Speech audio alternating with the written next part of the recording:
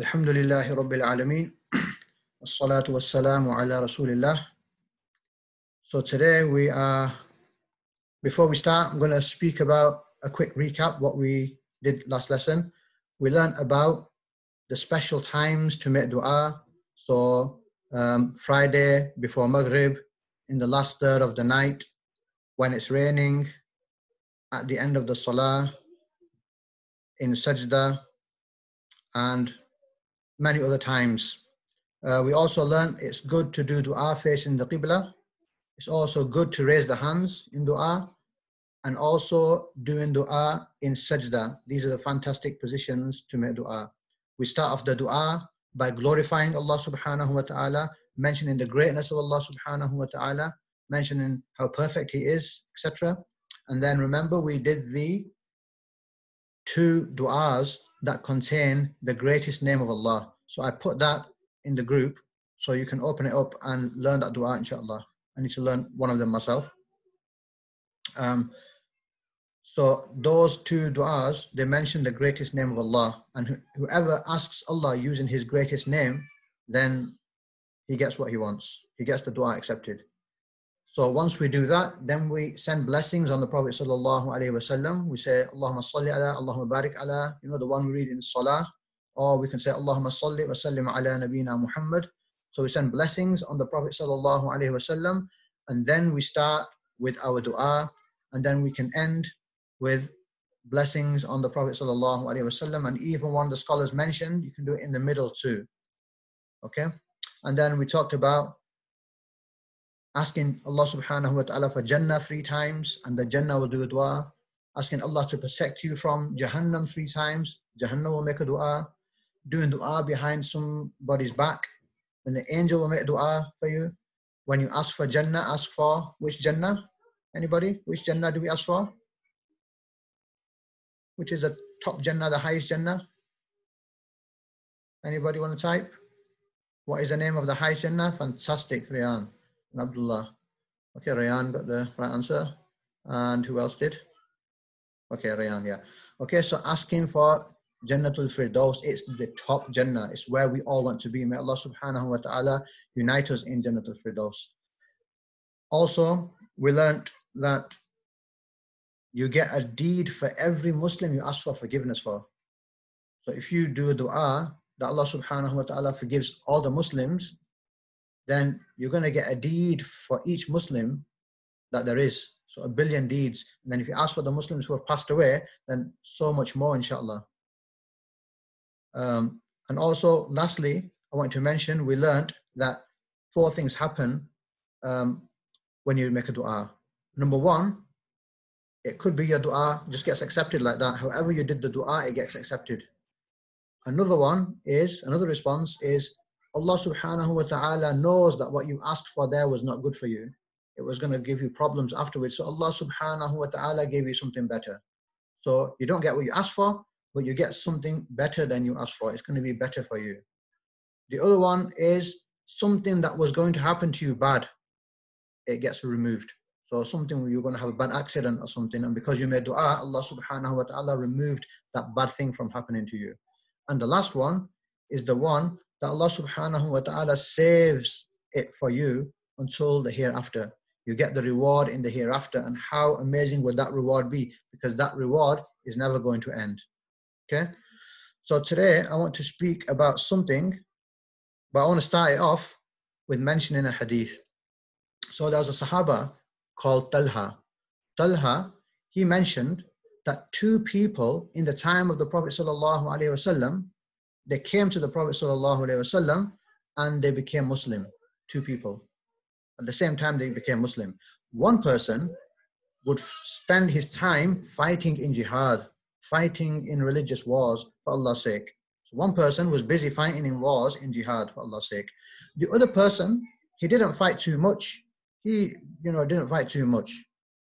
Now what happened is the person who fought in Allah's cause, he got killed, shaheed. And the other person, he stayed alive for 1 more year, and then he died. Okay, so one person, he got killed in battle, became shaheed, which is what a fantastic thing. Islam shows so much reward for a person who got killed in Allah's cause. The second person, he just lived another year, and then he died 1 year later. Okay, so now Talha, he said that I saw in a dream that we're at the gates of paradise. We're there at paradise. Me and those two other people are there at the door of paradise. And I was with both of them. And someone came out of paradise and said, you, the person, you're allowed in. Who was he talking to? The person who didn't die shaheed. He died 1 year later. And then afterwards, he came out again and he allowed the person who was shaheed to come in. So the person who was shaheed went to Jannah after the person who died 1 year later, a normal death. So, and then he said to Talha, he said, you go, your time has not come yet. Okay, your time hasn't come yet, you go. So when Talha woke up, he was amazed that the person who died fighting in Allah's cause, he actually entered into Jannah after the person who died a normal death, but just lived 1 year extra. So it was amazing. Yeah, this is amazing news. He's telling the people, it's amazing news. I've had a dream like this. So the information got to the Prophet ﷺ. The Prophet ﷺ heard about this dream. And the Prophet ﷺ said, what are you surprised at? They said, oh Messenger of Allah, one strove in jihad and was martyr, and the other one entered paradise before. We don't understand. Normally the person who fights in jihad, he goes to Jannah first. Okay, so we didn't understand what was going on. The Prophet ﷺ said, did he not remain behind for 1 more year? The person who died afterwards, the Prophet ﷺ is saying, did he not remain behind for 1 more year? They said, yes, he did. He ﷺ said, did he not reach Ramadan, fast and pray with such and such a number of prostrations in the year? They said, yes. The Prophet ﷺ said, so the difference between them is greater than the difference between the heavens and the earth. The difference between them is greater than the difference between the heavens and the earth. And that was a shock to me. This hadith, when I read this hadith, when I heard of this hadith, I was like amazed that really, is Ramadan that powerful that this person who died 1 year later, not in battle, he just died a normal death, but he lived 1 more Ramadan. He lived 1 more year, he lived 1 more Ramadan. He went to Jannah before. So this shows us the importance of the month of Ramadan. The month of Ramadan is so very important. Yes. So let's look at Ramadan now. What has gone of Ramadan? 20 days have nearly gone. 20 days are nearly up of Ramadan. We may have had plans. I wanted to do this. I wanted to do that. I wanted to read 1 juz of the Quran every day. We've not done that. I wanted to do X, Y, Z. We've not done that. We've been slipping. We've been sleeping. We've been making mistakes. And we're here at this point. And we might be thinking that, oh no, I've not done much in Ramadan this time. It was lockdown. It was different. I couldn't go to the masjid. I was a bit lazy at home. I've just not had the Ramadan that I normally have. Okay. But I want to give you some good news. The good news is this. The good news is the best of this month is still ahead of us. The best of this month is still ahead of us. These next 10 days are better than what has gone. So if we have messed up, doesn't matter. Don't worry about what's gone. Look at what is remaining, the best 10 nights of this month. Okay. So alhamdulillah, somebody said with that 1 spara every day. Fantastic. That's very good. Okay. So the night I want to speak about is the night of Al-Qadr. The night of Al-Qadr. Allah subhanahu wa ta'ala tells us about this night. It is a hugely special night.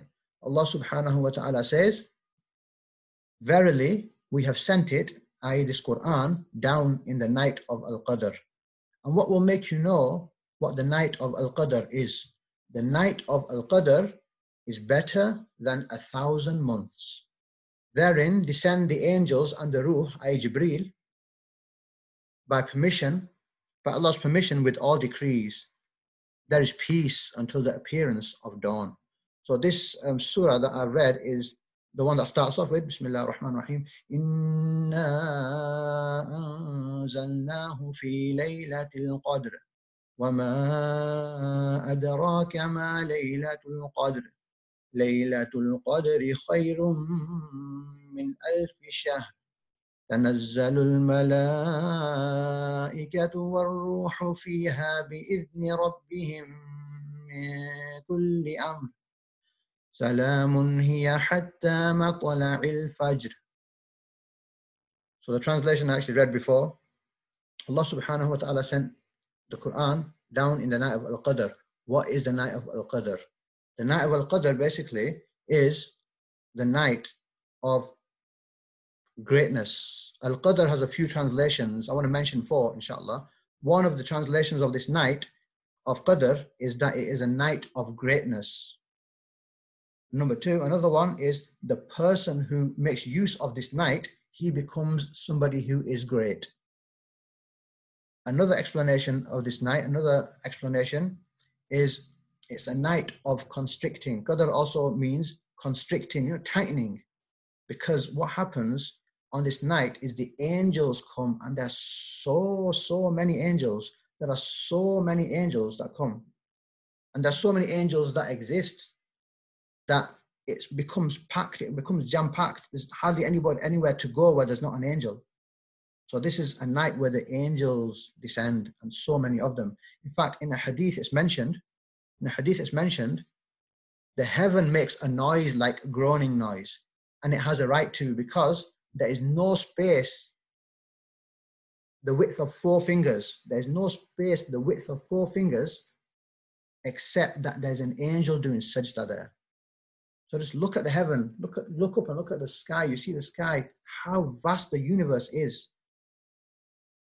There's not a place bigger than this where there's not an angel doing sajda. Now, how many angels is that? Trillions upon trillions upon trillions.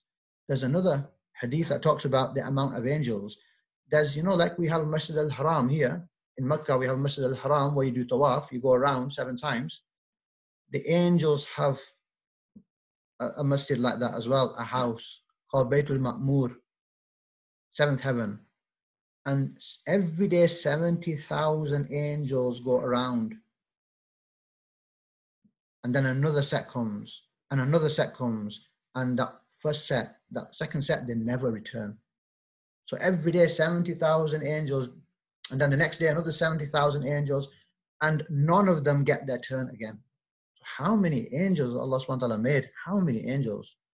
Just very quickly, the hellfire has 70,000 handles, 70,000 handles which it is held by. Okay, handles is a rough, loose translation. Each of those handles has 70,000 angels on it. So how many angels has Allah subhanahu wa ta'ala created? So this night is a night of constriction. There's so many angels, there's like no room to move.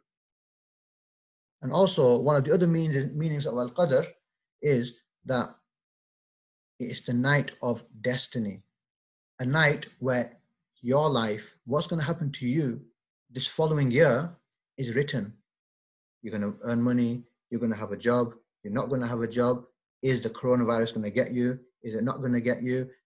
How is your living going to be? What food are you going to eat? How is your life going to be? Are you going to die before the year ends or not? How are you going to die? So this thing is written for everybody. So we want to maximize the benefit while it's being written. We want to be in sajda, begging Allah subhanahu wa ta'ala to forgive us and give us Jannatul Firdaus, to forgive us all our sins. We want to be crying and begging to Allah subhanahu wa ta'ala, reading the Quran, etc., etc., while this is being written. Okay?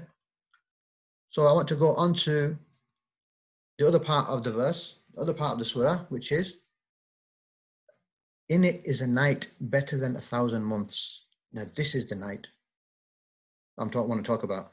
It is a night. There's a night in these last 10 nights of Ramadan that is better than 1,000 months. So basically, worshipping Allah subhanahu wa ta'ala on this particular night, whichever one it is, it's like you've been worshipping Allah subhanahu wa ta'ala for over 83 years. 1,000 months is over 83 years.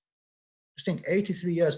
And I'm not talking 83 years of somebody's life. Like, for example, we live a life of 70 years. Okay. 1/3 we're asleep. 1/3 we're working. every day we are that busy that we have only about 2 or 3 hours where we can actually do some proper pure worship. Yes, your day can all be worship if you have the right intention. But I'm talking about how much time do we have to read Quran, to read Nafal, to fast even. How much time do we actually dedicate in Islam? So out of that 70 years, maybe only 5 or 10 years are actually dedicated purely to worship Allah subhanahu wa ta'ala. But we have this night an opportunity where if we spend it all worshiping Allah, then we get the reward of worshiping Allah for 83 years, pure worship, more than 83 years, solid worship. And I see this as an opportunity for us to overtake those people who we see who are doing so much for Islam. There's people who have thousands and thousands of converts that they've converted to Islam. There's people who travel all over the world doing talks, doing lectures, teaching the people. There's people who spend 20, 30 years studying under the scholars, and then they become great scholars themselves. There's people who are doing so much. They're doing so much relief work. They're helping Muslims all over the place. Some are organizing madrasas and getting a lot of reward doing that. There's so many things that people are doing. How do we catch up to them? How do we catch up to people like that? Maybe one way to catch up to them is to really make these nights count even more than they can. Like make them count completely, totally. Do something all the way through the night. And it will also help us catch those people who used to live hundreds of years of life anyway. The time of Nuh alayhi salam, the time of Adam alayhi salam, the people used to live for hundreds of years. How are we going to catch those people? So we have a special night that if we really work on this night, it's a super bonus level. Just straight up it goes, straight up. Yeah. There may be people, they came into Ramadan like this, here good deeds, here bad deeds, drowning in bad deeds. May Allah subhanahu wa ta'ala save us. But because they actually worked in Ramadan and they hit Laylatul Qadr, they might end up like this after Ramadan. That's the reason Ramadan is here, to make us better people. Now they become better people and they continue those good practices, and it's done that to them. On the Day of Judgment, worshipping on these nights and this night, it could save us on the Day of Judgment. When the scales are like this, some people's scales will be like this. Just one more Subhanallah would have done it. One more Alhamdulillah would have done it. Okay, but there'll be some people who have scales bang on. They'll eventually be forgiven, but we don't want our scales like this. We want to worship Allah subhanahu wa ta'ala so much, maximize these benefits, these times, so that we can be really high, InshaaAllah, on the Day of Judgment. The Prophet sallallahu alaihi wasallam said about this night, he said, sallallahu alaihi wasallam, in it there is a night that is better than 1,000 months. Whoever is deprived of its good, then he has truly been deprived. Whoever misses out on this month, he has truly missed out. He's missed out big time, big time. Because such a bonus came and he didn't take advantage of this bonus, and he's missed it. And on the Day of Judgment, could be big, results that he's missed. Imagine a person on the Day of Judgment. He's lived his life for 70 years and he's lived a good life. He's been reading Salah, paying his zakah, reading Quran, fasting in the month of Ramadan. He missed the Laylatul Qadrs though. Imagine he missed the Laylatul Qadrs. He was sleeping, he didn't really pay much attention, he missed it. Imagine he comes on the Day of Judgment with 70 years of worship. Quite good, 70 years of worship, okay? And then he looks and he sees somebody coming with 2,000 years of worship.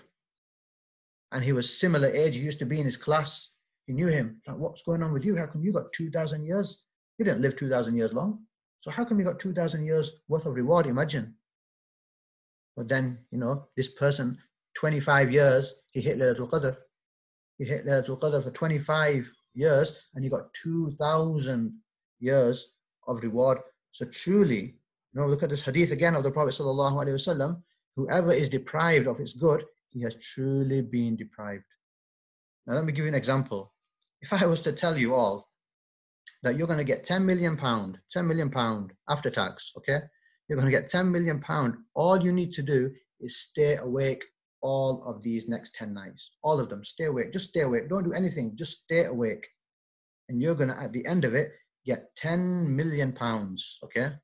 With 10 million pounds, you don't need to work ever again, Okay, you can just relax all your life, okay, from a work point of view. Who wouldn't do it? I would be there first. I would get 3 alarms. I'd put all of them on. I'd get one of those stools that had just one leg on it. So if I fall asleep, I fall down and get back up again. Okay, I'd do something like that, because 10 million pounds is a lot of money. We understand the value of 10 million pounds. But what about the value that Allah subhanahu wa ta'ala has given of worship better than 1,000 months? It's much, much more than this 10 million. This 10 million will finish one day, but that will remain forever. And even now, in these nights, it's even more important, because the nights in the UK right now, we're in May, the nights in the UK are small. 6.5 hours we have of nighttime here, about 6.5 hours from Maghrib till the starting of Fajr is about 6.5 hours. So 6.5 hours is like 83 years. I want to break this down for you and show you what that means. That means 1 hour of worship is like 13 years worship. That also means 1 minute of worship is like 2 months of solid worship. That also means 1 second. 1 second is worth 1 day of full worship, 24 hours, roughly, the rough figures. 1 second is 1 day of worship. So imagine on this night, we open our WhatsApp and we look at our status, and we look to see who's looking at our status, who's checked our status, for example. Or we just check the news, at night. We just check the news just to see what's happening with this lockdown and what's going on. I said, don't bother with that. It'll take you 10 seconds. 10 seconds means 10 days of pure worship you've missed. They'll never come back. They'll never come back. So I urge you all and myself not to waste any time in these 10 nights in order to find Laylatul Qadr. Now, Aisha radiallahu anha, the wife of the Prophet sallallahu alaihi wasallam, she said, in the last 10 nights of the Prophet sallallahu alaihi wasallam, what the Prophet sallallahu alaihi wasallam would do is he would tighten his belt. You know what tighten his belt means? It means like buckle up. It's like turn on, take out all the stops. Get on it 100%. That's what it means. Okay, he would tighten his belt. He would really be on it. He would really be on it. Okay, that's the first description. Second description, she said, he would stay awake all of the night. All of the night he would stay awake. Now, let me just tell you the practice of the Prophet sallallahu alaihi wasallam. Normally, even in Ramadan, in the first 20 nights, was that Rasulullah sallallahu alaihi wasallam would go to sleep for a part of the night, and then he'd wake up in the last third. He'd wake up in the latter part of the night, and then he'd worship Allah. This is what would happen in Ramadan even, except these last 10 nights. In these last 10 nights, Rasulullah sallallahu alaihi wasallam wouldn't go to sleep at all. He would do ghusl between Maghrib and Isha, and he would eat his dinner at suhoor. Okay, it's another hadith. He would eat his dinner at suhoor. That's how much Rasulullah sallallahu alaihi wasallam knew the value of this night. Now, don't even eat your food at Maghrib. Delay it till have a bit, then delay, maybe you can have a bit now, delay it till suhoor. So it gives you an empty-ish stomach to worship Allah subhanahu wa ta'ala all night. So he would stay awake all night, and also he would wake up his family. So Rasulullah sallallahu alaihi wasallam would tie his belt, he would stay awake all night, and he would wake up his family on this night. Now, the next question is, when is the night? When is the night? So the night, Rasulullah sallallahu alaihi wasallam was told by Allah subhanahu wa ta'ala when the night is. Allah subhanahu wa ta'ala told Rasulullah sallallahu alaihi wasallam when this night, this special night is. What happened is Rasulullah sallallahu alaihi wasallam came and he saw 2 people arguing. So Allah subhanahu wa ta'ala lifted the knowledge of the night from him. So Rasulullah sallallahu alaihi wasallam was made to forget when this night was. And Rasulullah sallallahu alaihi wasallam said, perhaps this is better for you. So seek it on the 9th, the 7th, and the 5th. The 29th, the 27th, the 25th. So Rasulullah sallallahu alaihi wasallam gave some indication, okay, that when we should seek this night. So first of all, it was taken away from the Prophet sallallahu alaihi wasallam, the knowledge, and the Prophet sallallahu alaihi wasallam said, perhaps it is better for you. Why? Why is it better for us that we don't know?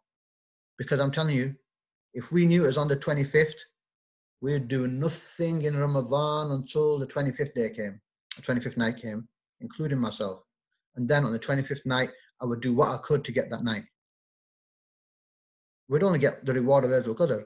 But this way, We don't know when it is. So we do it all, exert ourselves all for 10 nights in the whole year. And we will catch not only Laylatul Qadr, we'll catch an amazing last 10 nights of Ramadan. We'll get more reward. Okay. So it's in the last odd nights of the last 10 nights. So it could be on the 21st night, could be on the 23rd night, the 25th night, the 27th night, or the 29th night. You can ask your parents when that will be, inshallah. 29th night, it could be any one of them. The majority of the scholars and the majority of the Sahaba believed it was on the 27th night. So if there's one night you're going to really make special, make it the 27th. But try to make them all, because it could be on the 21st. And it could even be on the even nights, according to other hadith. It could even be on the even nights. So if you get all 10, you've guaranteed got the Laylatul Qadr. And I wanted to speak about what things we could do on Laylatul Qadr, but I don't have time for that because we're running out of time. What I will do, I will send some of my recommended tips on the group to let you know what I would do, on these nights. I just want to end up with a few more things. Aisha radiallahu anha, she asked the Prophet sallallahu alaihi wasallam, if I was to find this night, what shall I do? Rasulullah sallallahu alaihi wasallam said, say this dua, Allahumma innaka afoon tuhibbul afwa fa'fu anni. Oh Allah, innaka afoon, oh Allah, you are the forgiving. You love to forgive, so forgive me. And the word used is afu. Afu basically means everything, even the traces of the sin are wiped out. Even the traces of the sin are completely wiped out. The sin is completely erased, it's finished completely. So keep on asking Allah subhanahu wa ta'ala this dua on this night. Also read Quran. This is just for myself now. Read Quran, read Salah, make sure you read your Isha, make sure you read your Fajr. It would normally be in the masjid, so you get the reward of the full night, but now we don't have any masjid, so just read at home in Jama'at. Cry in seclusion. Cry and ask Allah subhanahu wa ta'ala somewhere where nobody is in that room. Go and find yourself a room if you can, where nobody is there. And then ask Allah subhanahu wa ta'ala, cry and really mean it as though we're drowning. Ask Allah subhanahu wa ta'ala and try to cry.